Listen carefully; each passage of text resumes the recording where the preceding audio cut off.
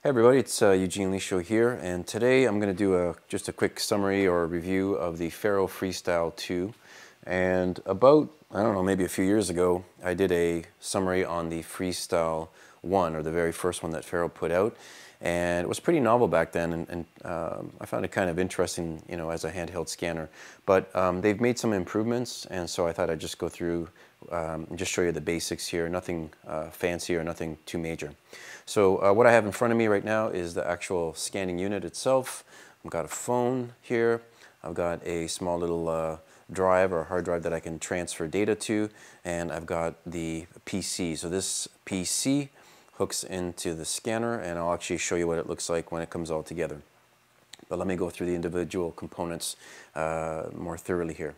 So starting with the PC here, so you need this in order to scan. So there's a little connector up here, and this little connector, let me just grab the cable here, and this is the cable that plugs into the Freestyle unit here. Okay, so you put that in there, and that connects, so you'll have one cable going here. In fact, let me just put it this way so you get the idea. And this, there we go. So that's hooked in.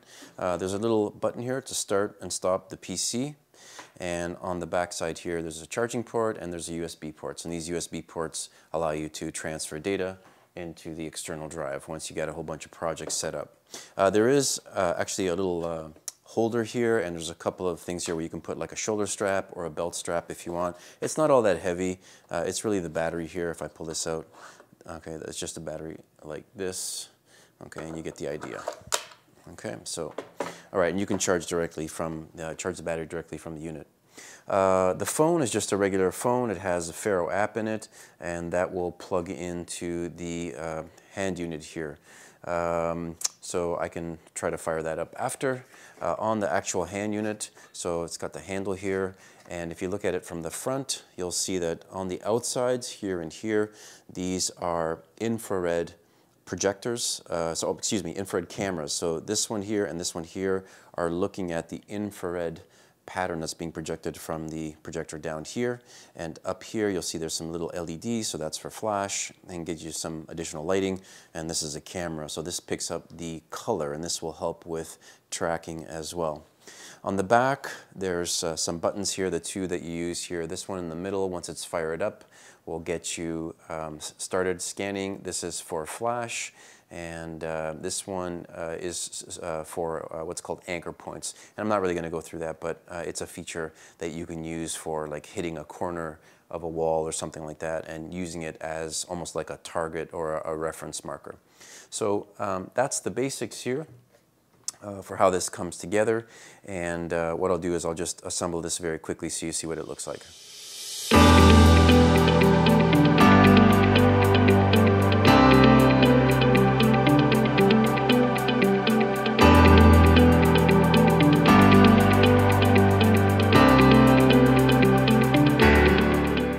Okay, so I'm just hitting the button here to start up the PC. I'll let that go, and then I've got the phone here, so I'm gonna have to log in here. So let me just pull this away for a second. I'll make sure I get in here, and I've got a password I need to put in, so let me just get that input. All right, and there is there's a FARO app here, so I'm just gonna click on that, and that'll kick in. One of the things that I'll need to do is tell it that I want to tether this with the USB that's here, and you can see where I plugged in the phone. It's just underneath the unit here, and so if I give it a second, it'll probably fire up. But what I may need to do is turn on, let me see here, I'm going to turn on, go to the settings and turn on the USB tethering. So let me do that in just a second, like that. So turn that on, let me go back to this, and this should kick in eventually. All right, just give it a sec here. There we go. So I won't take the time to go through all the options here on the app, but it's pretty simple. This is the start-stop. There's some tools here for calibration and for white balance. White balance is probably more important just to get your colors right. And then there's also, if you go here, oops, if you go back over here on the settings, you can set up the project and scan names and all that sort of thing. So this is sort of where you control everything. And if you go back to the home, well, that's for setting up a project, so go back to the home. This is just for your flash off and on, and I had it on for most of the scanning. So what I'll do is I've set up a small mock crime scene. I've got a dummy body on the ground, and I'm going to scan it, and then I'll just process the scans, and we'll see how it goes.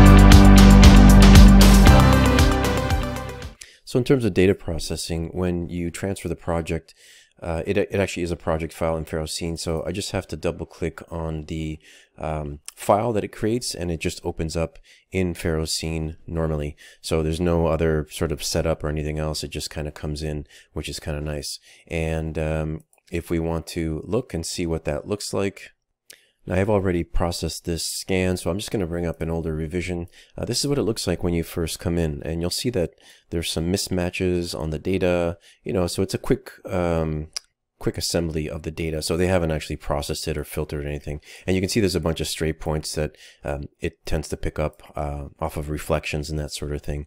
So basically you just process this really easy by going to the processing tab.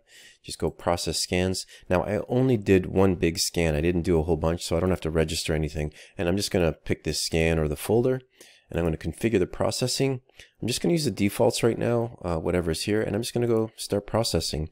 And this will just take a minute, and then it will complete. So we'll come back when that's over.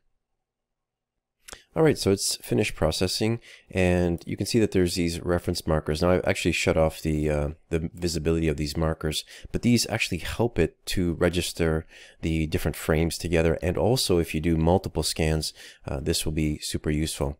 The calibration plate can also be used for the white balancing. I think that's the most important thing. Otherwise, the color goes kind of funny if you don't have it set up properly. And you'll see here, I've got a cartridge case here. So even when we get down to small sizes, it's pretty good. Now it did have problems with black, this shiny black part here on the evidence marker, but that's typical. You're going to get that anyway. And you have to make sure always to fill in these little gaps. So when you're scanning, make sure you fill these in. I didn't bother. I mean, I did pretty good under here, so it tended to get pretty good data.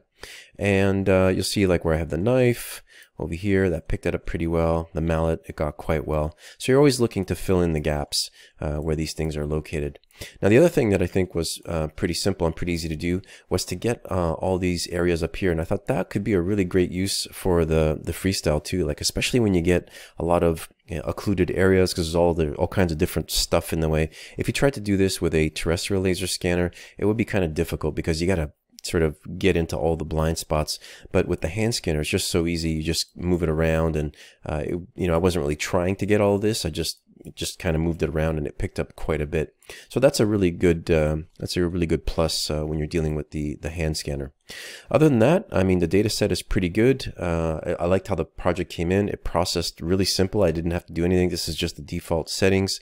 And yeah, it's, for a lot of people, this is a really good use for the technology. And something like this you could use for bloodstain patterns, you could use it for bullet trajectories, scanning vehicles or whatever. But anyway, this is just a quick sort of look at the Freestyle, not too in depth, but it kind of gives you an idea of what to expect in terms of the data, the processing, and the scanning as well. Thanks everyone. Bye bye.